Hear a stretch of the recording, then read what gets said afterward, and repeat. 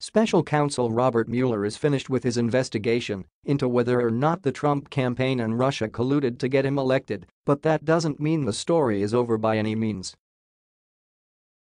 Politico reports that Assistant U.S. Attorney David Goodhand claimed this week that the grand jury will continue to investigate even though Mueller's part in the probe is over. When U.S. District Court Chief Judge Beryl Howell was asked about whether or not the grand jury was still active, Goodhand said it was in fact continuing robustly. Of course, the grand jury is in the process of sorting through several things related to the Russia probe, which just happens to include a case involving an unnamed foreign company that was held in contempt for defying a subpoena by Robert Mueller.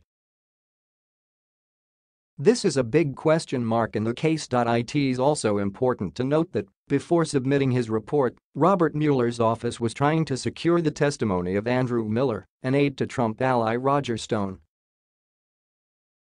Stone, of course, was indicted for perjury, witness tampering and obstruction of justice.